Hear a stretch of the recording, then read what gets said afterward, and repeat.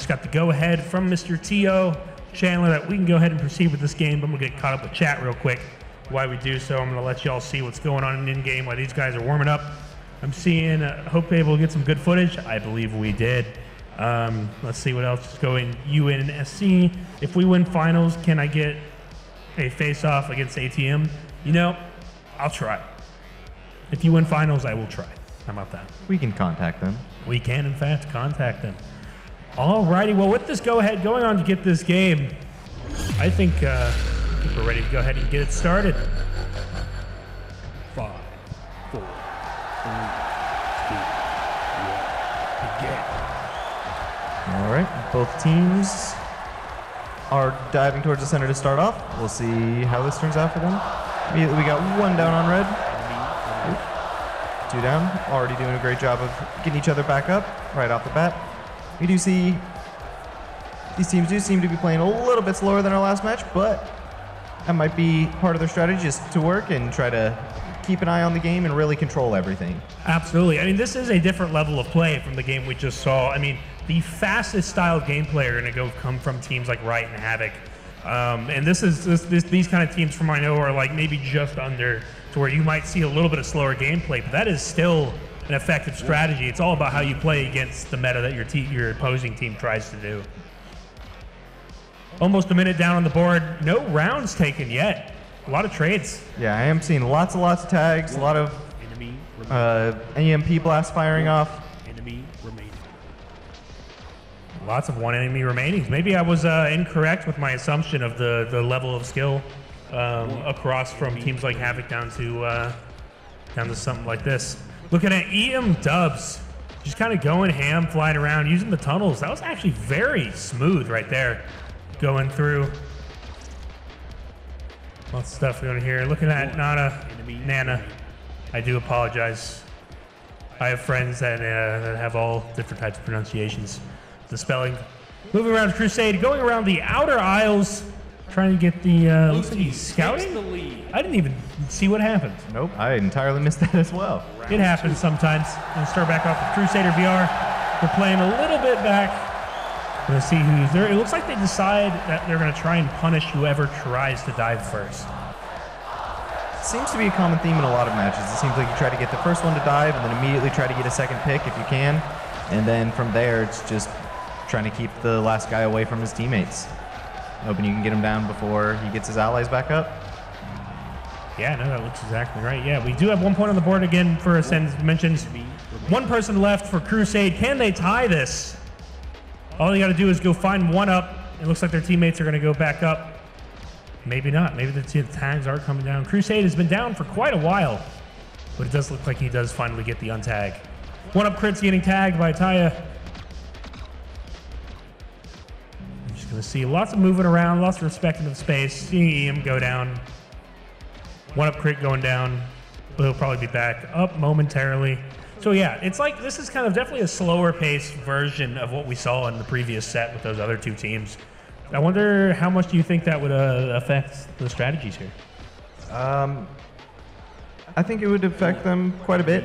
I think both teams are really just trying to keep all of their allies and a lot of the as much of other teams as possible within their line of sight at all times, just because the easiest way to get tagged is if someone comes up behind you and you just don't see him coming at all. Absolutely. So I think playing a little bit slower and keeping your vision on everyone can help tremendously. I think that's what these teams are doing. Yeah. Scores are tied now. 2 minutes, 45 seconds left up. This is game 1 of the set. Seeing lots of tags and lots of things going down in the middle. Again, this is, I mean, it's nothing really, there's no crazy strategy I can really kind of pick apart. It just kind of seems like they're just a really good freeze tag match. It does. It seems like both teams are just doing their job. Prioritizing as soon as someone goes down, getting them back up, and then when you don't have anyone down, just trying to get tags. Yep, this is someone coming up in the chat saying this isn't the corner game we saw last set. That would be correct. And it was very interesting to watch it. That was definitely something new that I saw before. Lots of 1 person down left, or 1 person left for Zuckerberg's. 2 minutes left on the board. Can they find him?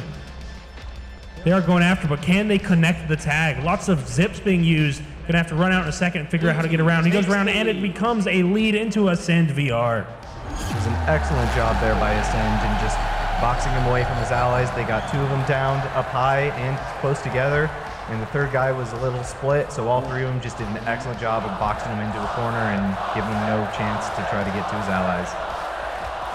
Looks like everybody's about to come back up on the team. We do have a 3v3.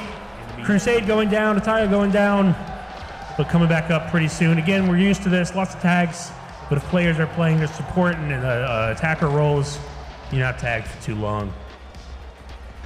1 minute, 20 seconds left. It is 1-2. I wonder if this is going to be kind of the same style of matchup we saw Havoc v Riot, because I mean, the first game, it is only 1-2. This is still anybody's game with a minute left in the game. Yeah, not a lot of rounds, but definitely seeing lots of tags. 1 person left for Zuckerbergs. However, it seems like they're coming back up, trying to go into recovery mode. It is a 3v2. Lots of stuff just going down. Diving into that crowd with no issues at all. Lots of 1 enemies remaining. If they keep going back to 1v1, 2v1, and it's like they keep trading the last enemy remaining. 39 seconds, 2-2. It's a close match. It's kind of interesting because we went into the set not really knowing the strategies or what we thought was going to happen, and what, of course, is going to happen. Nothing's going to happen. It's going to be a tie. Red team. I mean, I wouldn't say nothing's going to happen, but oh wow, look at that.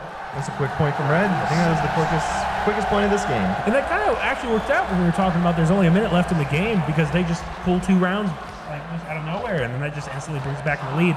There's not much, unless they win in this next 16 seconds, there's not much that Ascend VR is going to be able to do for this game. You're absolutely right. I think what happens in this last minute is that the players themselves know they've only got a minute to win this match, so they start taking some bigger risks, making some crazier plays, and trying to, wow, last minute clutch by Ascend. And that's the game, and it's a tie. Oh my God. Oh my. Go into the replay. See a little bit of what's going on. I gotta check the book. What happens? Consult the rules. Consult the TO. The rules. I want you to tell me what you think about this replay here. We'll go ahead and set up to look at some of those stats. All right. As we've seen in the replay, we've got, looks like Nana being tagged by 1UP.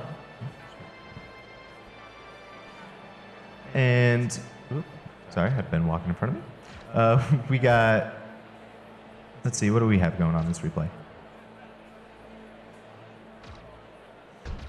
Alrighty. Seeing that we're going into the match stats.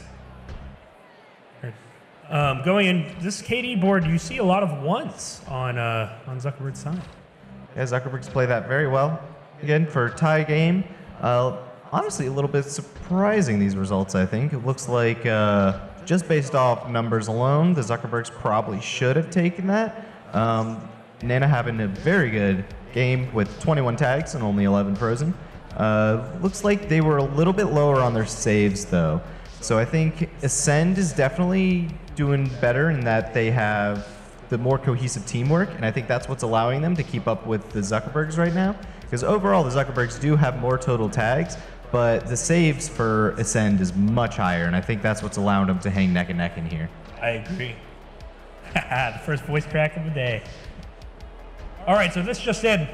It's told by Mr. T.O. Man of what's going to happen here. And so the rules on a tie is that both teams get a point counting towards the set. So what this means is that the next game decides who wins the bracket. That's a pretty interesting take on it. Very interesting, yeah. In a way, I mean, it kind of makes sense. They did bring it back. Both teams did the same amount of winning. I think so. But always trying new, different strategies.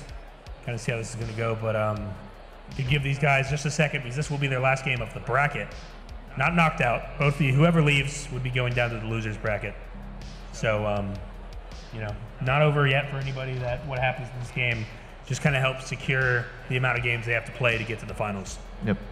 And how fresh and ready they'll be in the finals, because that is one issue with the losers bracket. It means you got to play a lot more games to get back. You don't want to have to be dealing with fatigue in the finals. Absolutely, absolutely. All right, well, this game will be getting started in about a minute. Just let the players kind of chat and get their strategies together.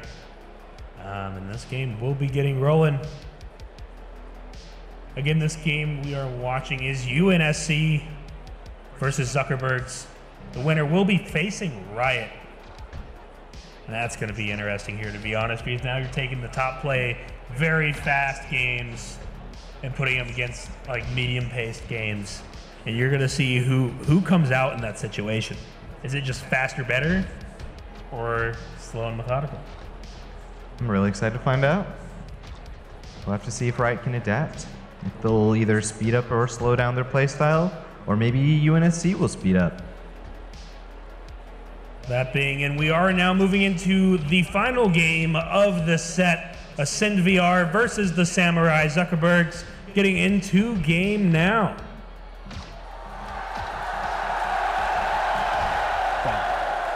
We'll start looking at EM Dubs and see what type of play style he's going to bring out this game, knowing that this is the final. I do see a lot of delayed starts. Just kind of see who's going to dive. Goes for the tag, gets the tag. That's awesome. Already bringing the team back up. It is going to be, again, just lots of trades, lots of teammates doing what they're supposed to be. One person, EM Dubs, being the last remaining on Ascended VR. Does he get both tags up? He gets one of them. Can he get the Crusade? His both teammates are back up, being an excellent support here. Very good. Very nice play. He played that exactly how he should have. He did extremely well there. It was a dangerous situation, and he safely guided them out. And a point going to actually Zuckerbergs after all of that.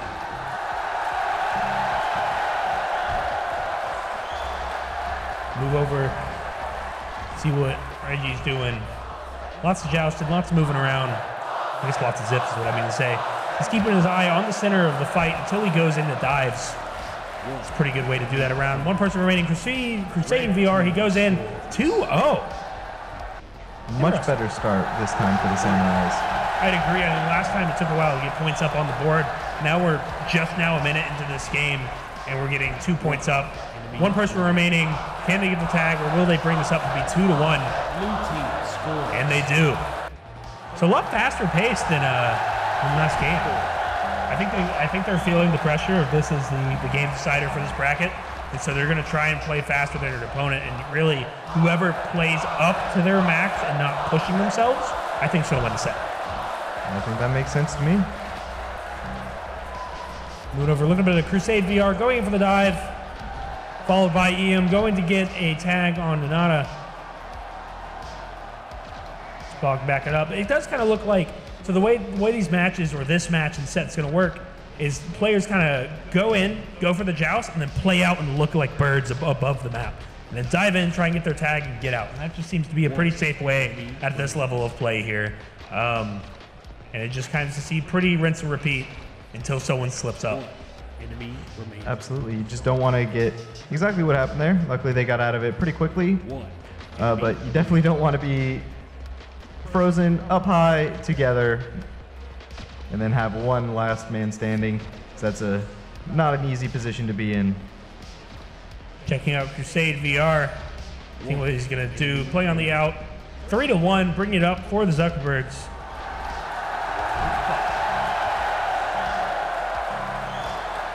Going back from Crusade, he's kind of looking for his target. Looks like he found it. 2 tags going down, one person being up. They already go back up. It's interesting adjusting for just kind of how fast they kind of do it. Look at Raiji going in for this tag, maybe going quickly, getting the untag. The last person remaining, bring up 4-1. And the Samurai. Dave, what do you think? Do you think 3 minutes, this is anybody's game still? Oh, absolutely. I think 3 minutes left, only 4 points on the board. I think they can still come back. Looking at EM Dubs. It's kind of how he's playing. Goes in, misses the tags to get the untag. They're going to try and find Crusade VR, bring it up to 5-1. This is starting to make it where I'm kind of, I mean, with 3 minutes, now this is game point, but with 3 minutes remaining, and that's the game. Very interesting. It was a much quicker match that time. I don't know if the Sen just felt the pressure there from having to be the final match or what, but not their best showing, at least not compared to their match they had earlier. Hopefully we'll see them recollect and get back on top of their game for the losers bracket.